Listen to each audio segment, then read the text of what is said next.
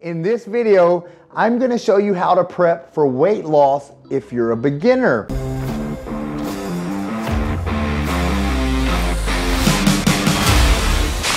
You probably heard that the best way to lose weight is to meal prep.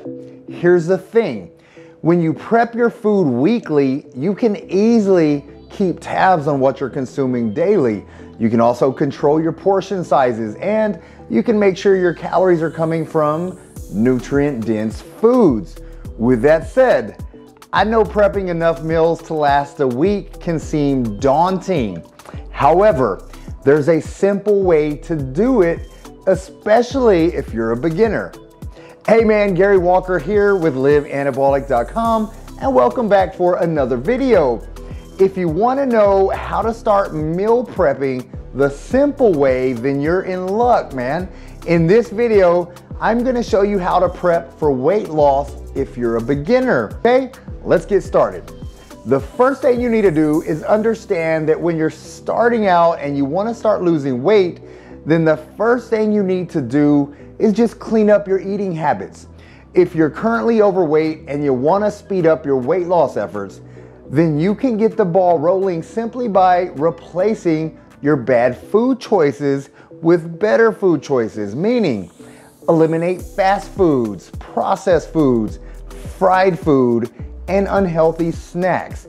Replace those with nutrient-dense whole foods like lean protein, veggies, healthy complex carbs, and essential fats. Now, if you've been dieting for a while and you're currently plateaued, then this video might be too simple for you, and you might want to check out some of our other videos on nutrition. Again, this is how to meal prep for beginners. The difference is this: in the beginning, I don't recommend you count calories at all. I know what you're thinking. Wow, how can I tell you not to count calories when you need to be in a calorie deficit to lose weight? Well, here's the thing. I've been coaching for over 25 years, and I can speak from a lot of experience here. If you're overweight or obese, then you're eating a lot more calories than you realize. The food you're currently eating is what has gotten you to this current weight. Initially, to get a jump start on your fat loss, all you need to do is use some portion control, which I'll show you later in this video, and then just start creating better eating habits. Also, this is where meal prepping is crucial to your success. When you first start cleaning up your eating habits, your body is gonna go into shock, and then you're gonna start craving all sorts of bad food. If you have meals prepared to eat every time you get hungry, then you can prevent giving into that temptation, and this will keep you moving in the right direction. All right, the last thing I'm gonna mention before I start breaking down my personal meal prepping is this. If you're not a beginner and you are struggling to lose weight, you can still use the simplified strategy I'm gonna show in this video, but there's one additional step you need to take to create a natural calorie deficit without having to weigh any of your food. If you're interested, then stick around to the end of the video and I'll share what I personally use to help me get extremely lean and what I've used with a ton of my clients over the years as well. Without further ado, let's get to meal prepping. The first thing I do is get out all my protein sources. The key is to find what you like to eat and then prep the meals that you like. For my protein, I like chicken breast, chicken thighs, grass-fed beef, pork chops, eggs, and salmon. Now again, this isn't an exclusive list, but it gives me a ton of options for the week. I also like to have some convenient protein options available like canned tuna and hard-boiled eggs. There are also several ways you can prepare your protein, which I'll get to in a minute. All right, now that I have my protein sources out, I'll then start getting out my cooking appliances. Here's the thing, man. I've been prepping food for a lot of years, so I've acquired a lot of cooking appliances to help me speed up my prep. You don't need to have these to meal prep though, but if you want to make this weight loss goal a permanent lifestyle change, then I would recommend adding some of these to your kitchen down the road. All right, These are some of the appliances I actually like to use. I've got an Instant Pot, crock pot, rice cooker, air fryer, electric skillet, and a grill. Once I get the appliances out and set up, I get the oven set to the desired temperature and I turn the grill on to start getting it hot. Now it's starting to look like a meal prepping kitchen. Next, get out your carbohydrate sources. Again, choose carbs you like to eat and then cook them the way you like to eat them. For me, I get my jasmine rice, my potatoes, which I make 3 different ways. Then I like protein pasta, oatmeal, black beans, and I also make sure I keep some 1-minute rice cups around for convenience carbs. You can also cut up some fruit if you want, or some quinoa, veggies, and other healthy carbs.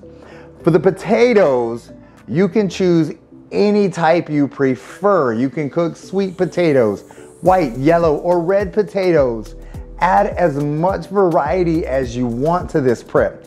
I use my potatoes and I make baked potatoes, fried potatoes, which are phenomenal by the way, and stewed potatoes. Quickly, this is how I make my amazing fried potatoes. I dice them up, place them in the microwave to soften them up. So I usually put them in there for about four minutes or so, and then I throw them into a hot skillet with 2 tablespoons of grass-fed butter. I crisp them up slightly and they taste amazing, and they make a great side that you can add to any of your protein options as well. All right, moving on. Once I have everything out, I start to organize my meals. I like to make a lean beef stew and grass-fed chili to add some variety to my weekly meal options. So I like to put all the ingredients together so I can get those ready to cook. For my stew, I use lean meat, carrots, potatoes, onions, and some tomato paste. Then I like to throw all the ingredients into my Instant Pot because it cooks it a lot faster that way. You can also use a large pot on the stove. So again, don't let a lack of appliances keep you from prepping, man.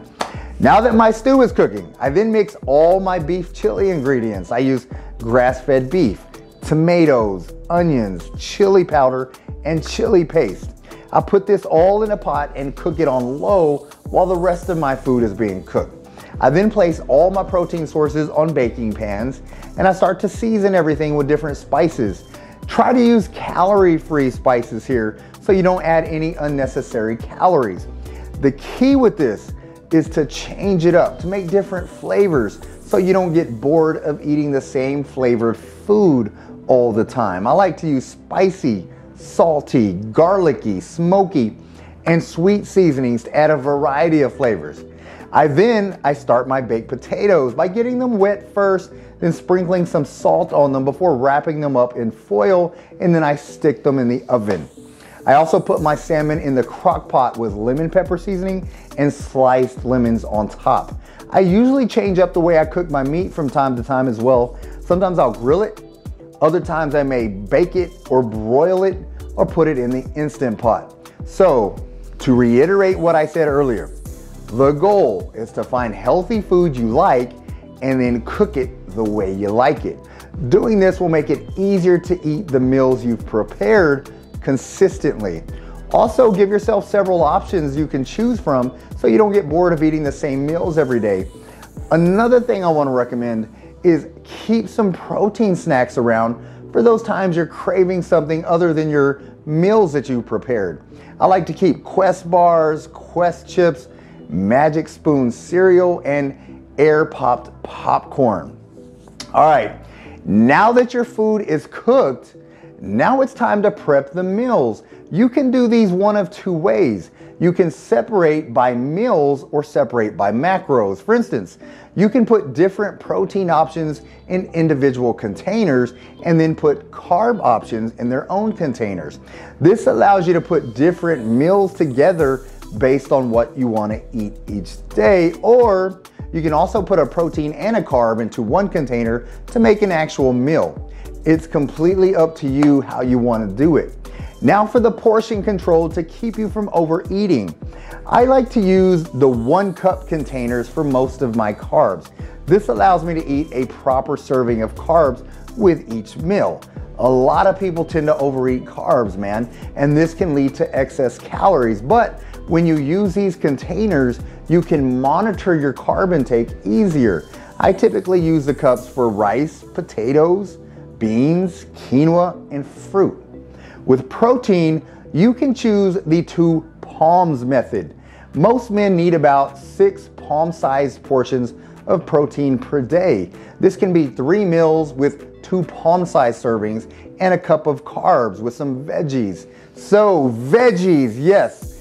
I didn't prep any veggies for my meals. Unfortunately, I'm not a big veggie eater, man. However, I do recommend you eat a side of vegetables with each of your meals if you can. So if you're one of the lucky guys who like veggies, then feel free to load up, man, because they're loaded with fiber and a ton of micronutrients. Okay, a couple more things before I close out this video. First, you might not have noticed, but my chili made 2 meals, and I also got 4 meals out of my lean beef stew. And these were easy to make, and they give me some great options for quick protein during the week. All right, I promised you I would share a tip that would guarantee you're eating in a caloric deficit, even if you're not a beginner and you aren't wanting to count calories. You can do this by using my simplified carb cycling strategy. Basically, all you need to do is eliminate complex carbs on the days you don't work out. You still prepare your meals the same way, but the difference is on the days you're off from your resistance training or weight training, you only eat meals consisting of protein, some healthy fat, and veggies. If you train 4 days per week like I recommend, then this gives you 3 days every week that you're restricting carbs, which significantly reduces calories for the week. All right, so that's the easiest way to consistently burn fat without having to count calories.